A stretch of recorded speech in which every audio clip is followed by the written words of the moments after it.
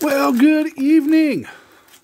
It is still pre-release weekend for the Baldur's Gate Commander Legends, but they wouldn't sell me any, so I got these three instead. And while I think buying three totally different draft sets from three different places is normally just a waste of time, kind of like buying three totally different lotto tickets, you know, because the best time when you buy lotto tickets, you should buy, in my opinion, three from the same place, or three from the same place, the same role, same style, because your odds are greater in your favor, three or more, by buying the same one. Unfortunately, I didn't do that this time. I bought three different packs from three different sets because I felt like it. Oh, that's a garbage one. Well, at least I got two tokens. Let's see what we got. In this one from Strixhaven. Resculpt. Reckless Apprentice. Pillar Drop Warden. Lash of Malice.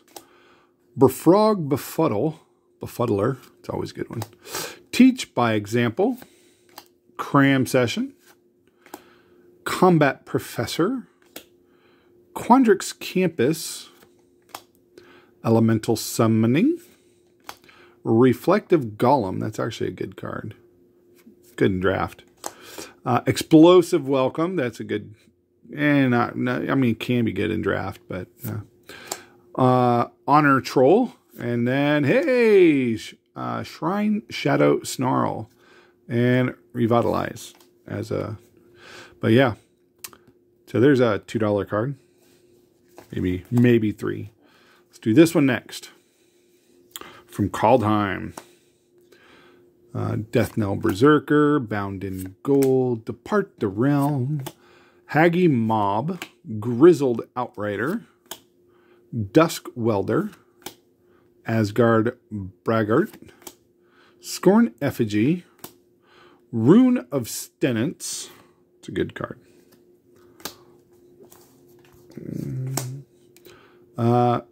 Notvold Slumber Mound.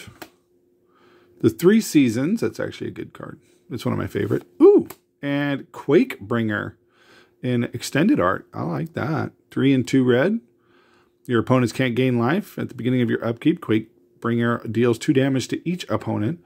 This ability triggers only if Quakebringer is on the field or if Quakebringer is in your graveyard and you control a giant.